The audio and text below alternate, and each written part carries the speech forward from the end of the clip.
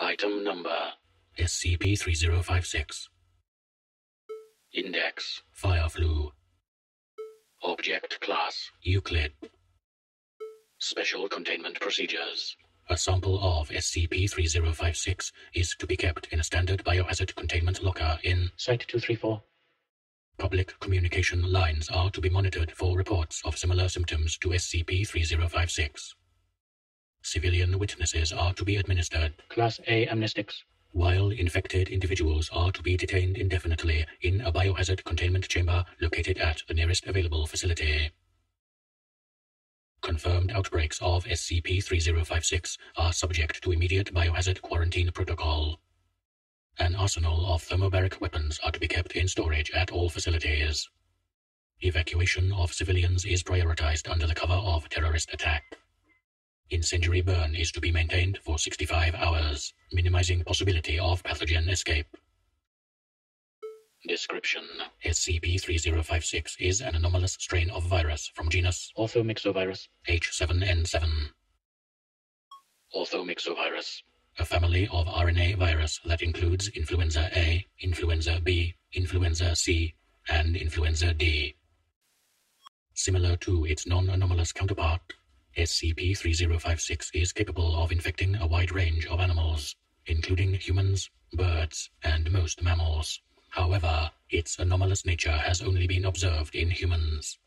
Non-human animals infected with the virus show no noticeable symptoms even in late stages of infection, due to the slight difference in the lytic cycle of the virus from natural apoptosis of lung cells. Lytic cycle: process to replace failing old cells with new, healthy cells.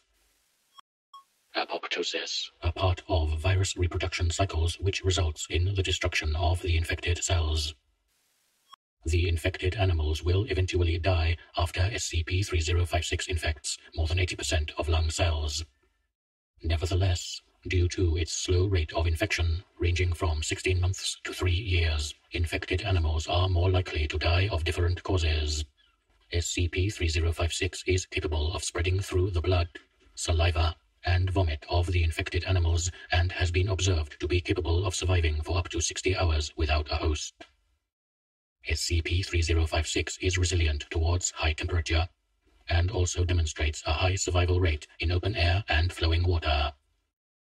Human subjects infected with SCP-3056, designated SCP-3056-1, show normal influenza symptoms as well as crystal growth within their nasal cavity.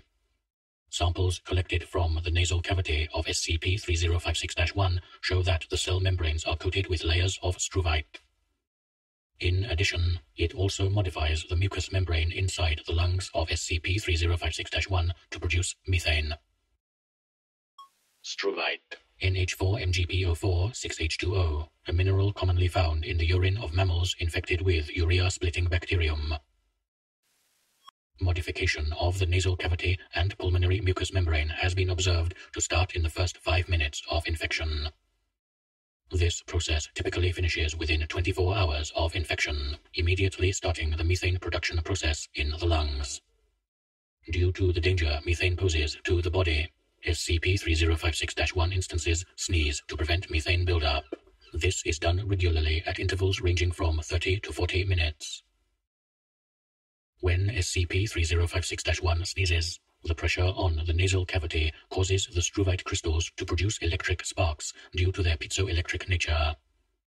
The electric sparks ignite the methane gas expelled from SCP-3056-1's lungs, causing mild conflagration within the mouth and nasal cavity of SCP-3056-1. Due to full crystallization of the nasal cavity, SCP-3056-1 instances only report mild inconvenience and disabled sense of smell after each conflagration, without any observed damage to their health. Addendum 3056-1.